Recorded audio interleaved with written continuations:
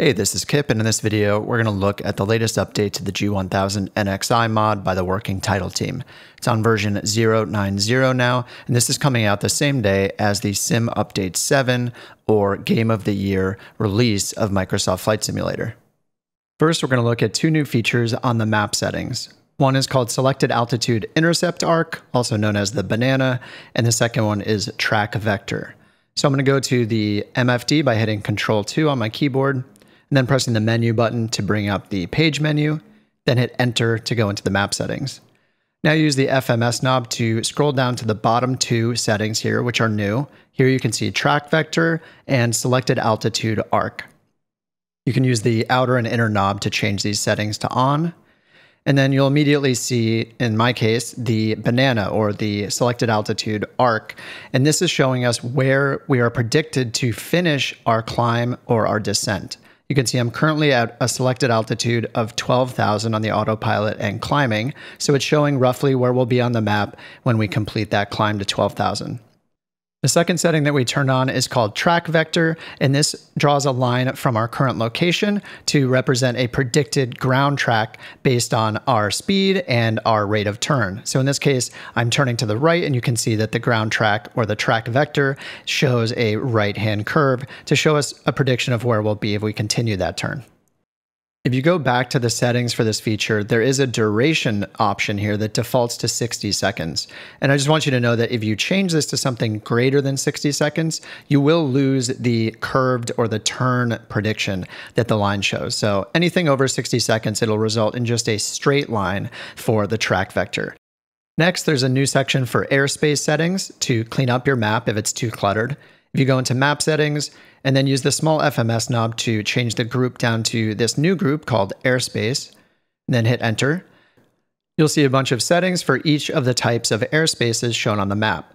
You can turn those on or off completely, or you can change the range at which they show up based on the map zoom level. Here I'm zoomed out to 75 nautical miles on the map, so none of them are showing up. As soon as I zoom down to 50 nautical miles or lower, you can see a bunch of them show up, including this military operation area. Next up, there are two new page groups, and the first one is the nearest page group. So again, to change page groups on the MFD, you use the large FMS knob. So you can see the one at the very end on the right is called Nearest, NRST. So I'm going to scroll over to the right to highlight that. And you can see within it, there are four different pages. We have airports, intersections, NDBs, and VORs. So I'm going to use the inner knob to scroll up to the nearest airports page, and we'll start there. So here's the nearest airports page, this whole right side here of the MFD. At the top, you can see that it's already pre-selected the closest airport, which I happen to be on the ground at. And it shows it on the map. It'll automatically zoom the map and draw a dotted line from your location to the selected airport.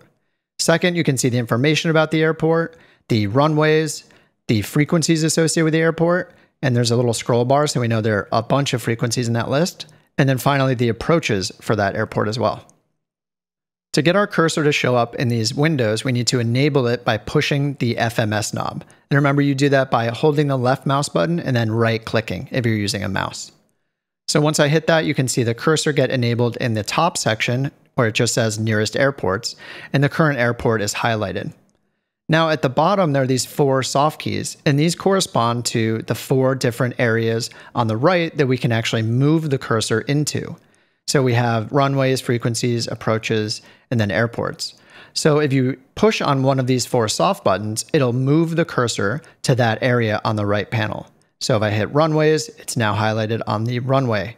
And if I hit frequencies, it moves it to the first frequency in the frequencies list, and so on. So once it's highlighted there, you can use the FMS knob to make your selection.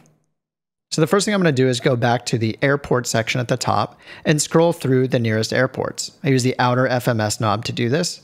So as I scroll, again, you can see the map instantly zoom and pan and draw a line from our current location to the selected airport. So this is really useful if you suddenly need to get to the ground and you want to find, say, an airport that you're already heading slightly towards. So this would be a quick way to do that.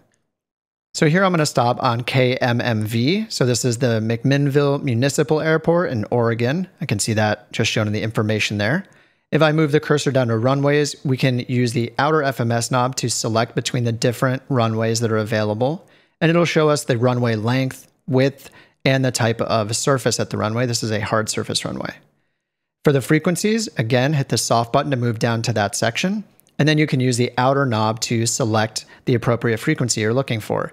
This lists not only communication frequencies, but here you can also see there's an ILS frequency as well. So it's COM and nav frequencies relevant to that airport. If I want to quickly use one of these frequencies, so for example, say I want to listen to the weather coming from the ASOS, I can highlight it right here, and instead of using the COM knob up here at the top to manually dial in, I can just hit the Enter button, and that's going to put it in whichever standby field my cursor is on. So you can see I hit Enter, and it's put it in the standby field for COM 1. Then I can just hit the Swap button to activate that frequency and listen to the weather. If you want to put that frequency into the COM 2 radio standby field instead, all you have to do is use the COM knob in the top right. So if I push that knob in, the small part of it, it'll move the standby frequency cursor down from COM 1 to COM 2. You can see it highlighted in blue now. So now when I hit Enter on that ASOS frequency, it'll put it into the COM 2 standby field instead of COM 1. I happen to highlight a navigation radio frequency, so in this case I'm highlighting the ILS for runway 22.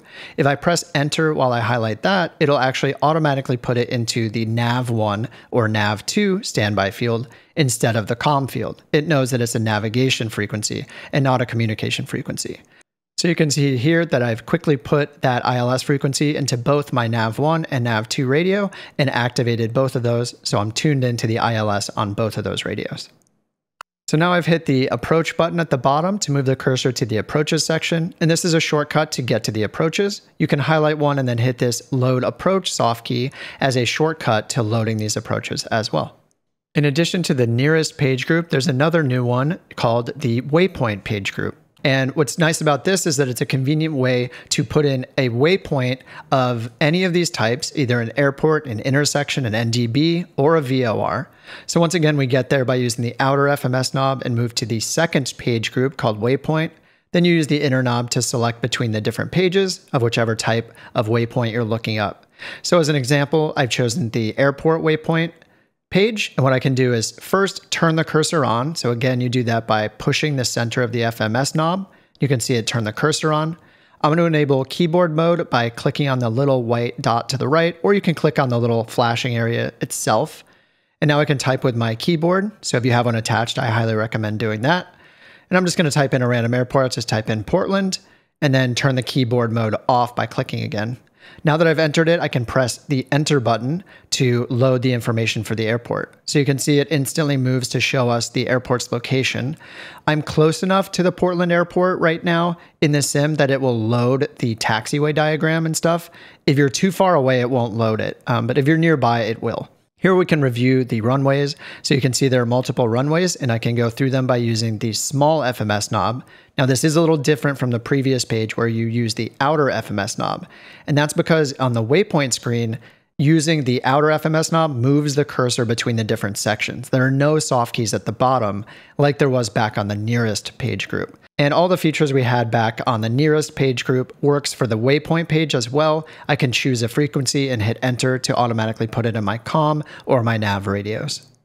There's also NDB and VOR information pages, and they work in a similar way. If you enter a VOR, so for example, here is the Uniform Bravo Golf VOR, which is just south of our current position.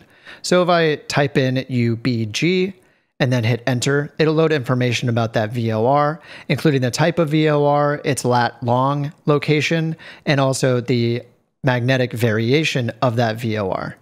And then there's the frequency there, which you can see is automatically highlighted. If I press Enter while I'm on that, it'll load the VOR frequency into our chosen navigation radio.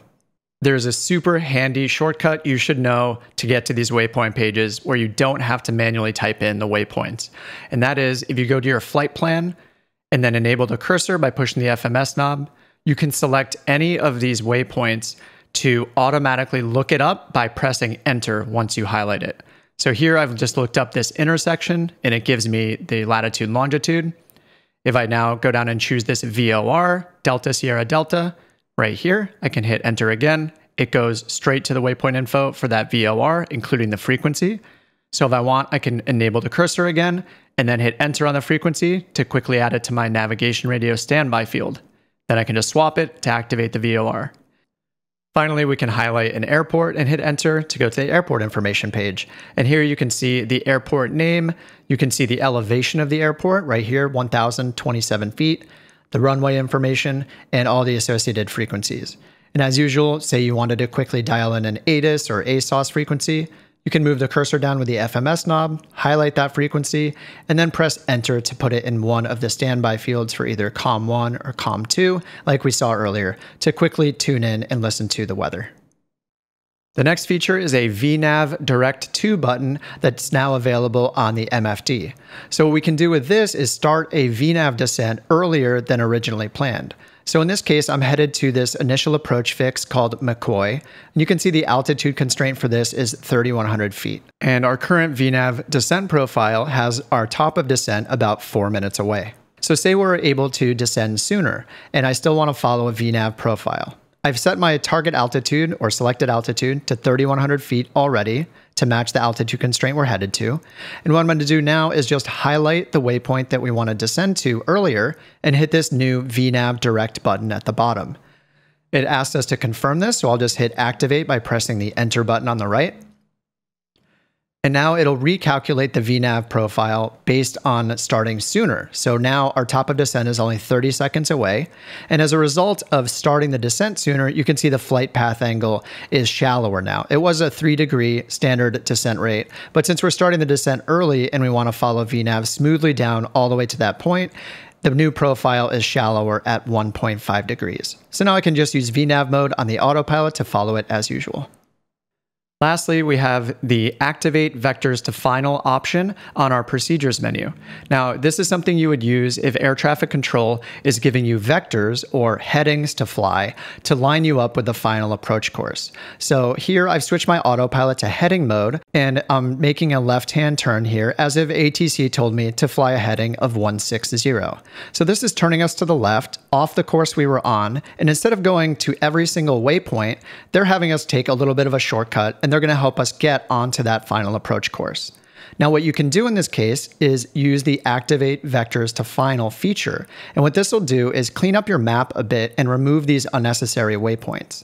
So if I hit Procedures menu, and then you can see here the Activate Vectors to Final option. It's also available over here on the MFD. I'm going to go ahead and press Enter to activate that. So just hit the Enter key. And there's a little quirk and some known issues with this. I've noticed that I need to use it twice most of the time. So over here, I'm just going to activate it a second time using the MFD this time.